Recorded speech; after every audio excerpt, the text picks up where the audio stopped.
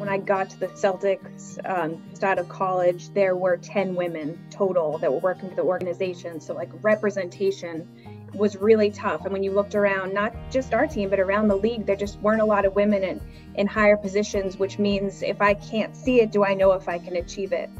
If you see it, you can be it. And so for me, growing up, seeing a woman on the sidelines of Monday Night Football, which was the biggest game, made me realize that it is possible that, you know, women have a role in sports. And I think we are breaking that glass ceiling and getting even bigger roles in the sports broadcasting world. And I'm excited about that. You know, it just makes all the difference in the world when you can go to other teams and solicit some help from women at a really high level that are doing it, and then at your own team as well. And just having that perception of what needs to be changed, that vision, that commitment, and being more open-minded and really check our bias, leave them at the door, and make the right changes happen.